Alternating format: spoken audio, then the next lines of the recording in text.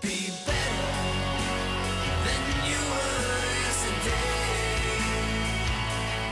What's up, everybody? This is Whiskey in the Six. I'm Rob, doing the Ballechin, straight from the cask, 10-year-old Oloroso sherry cask matured.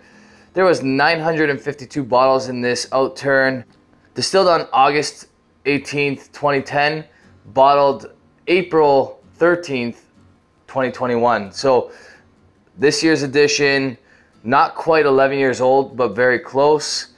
58.3% ABV, not chill filtered, no added color, all that great stuff. This is the box it comes in. It's not cheap considering it's only a 500 milliliter bottle. And it doesn't seem like this is very expensive material here with this box.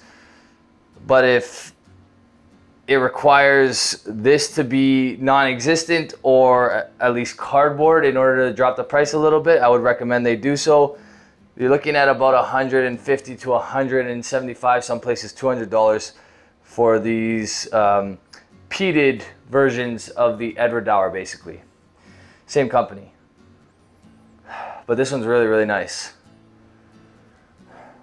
I'm trying to think of what this reminds me of, and I was trying to think of it the first time I tried it. First experience with the Ballechin, I really do like Edradour. That's the non-peated version of this whiskey.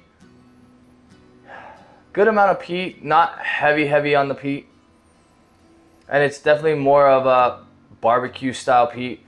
Reminds me a little bit maybe of the Balvenie 14 Peat Week in the peat style. Okay, it's a little bit barbecue-y, less medicinal. If I had to compare it to Isla's, I would say it leans more towards like a Port Charlotte as opposed to a Lafroig, for example.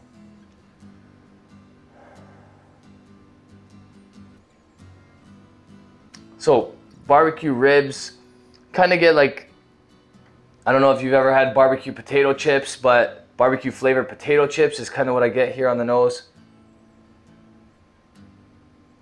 A little bit of a sweetness from the Oloroso casks as well.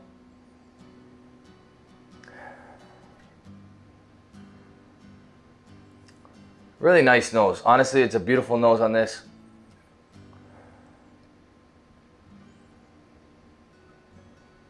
A little bit of like a roasted apple there.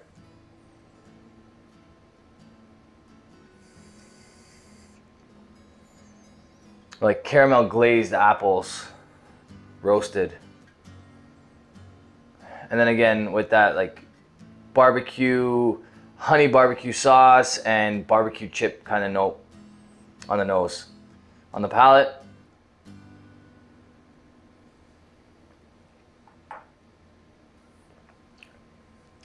so there is definitely some heat there, and I'm gonna add water in just a second, but full of flavor, this whiskey, honestly. Lots of beautiful barbecue notes, nice sweetness. Like I said, that apple note kind of carries through, that roasted apple. This is a perfect fall whiskey, actually. It's got all the flavors you would like to enjoy, both indoor and outdoor. I think this would pair wicked with a cigar.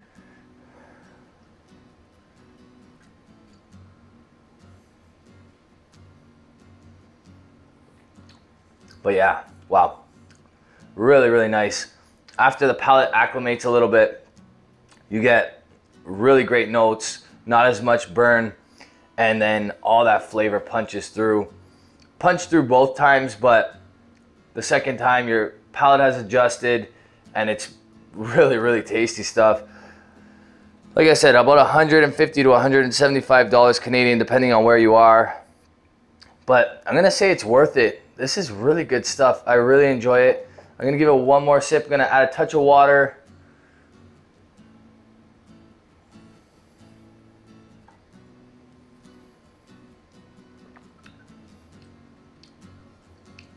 Yeah, the way it's drinking after that second and third sip, hard for me to even want to add water to it, but I'm going to anyway just for the sake of the video.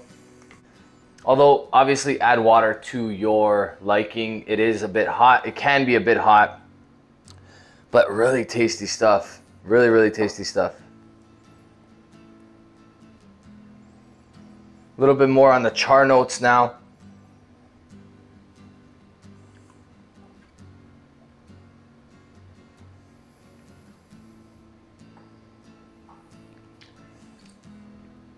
And the palate's a bit more mellowed out, a little bit with that water. A little sweeter than it was before, a little less smoky with the water.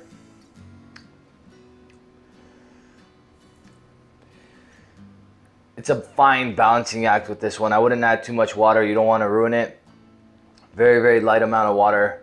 Although it is 58.3%, don't go crazy on that just because it's very tasty as is.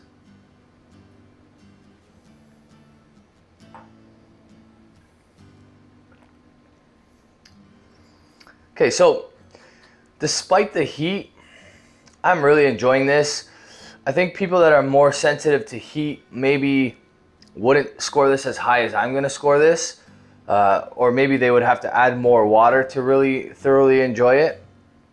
It's only 500 milliliters, so maybe adding water is a good thing because it'll take the bottle a little bit further. I'm gonna give this one an 89, very close to a 90 for me. I think I probably will end up thinking that this is a 90 once it gets to about halfway and sits for a little while.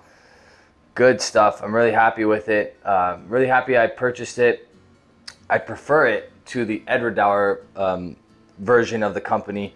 I think it does well with a little bit of peat. Just nice stuff overall.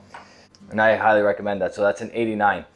That's it for me, guys. If you like this video, give it a thumbs up. If you really like the video, hit the subscribe button if you haven't already. You can support this channel on Patreon, and you can follow me on Instagram, Twitter, Facebook. Cheers.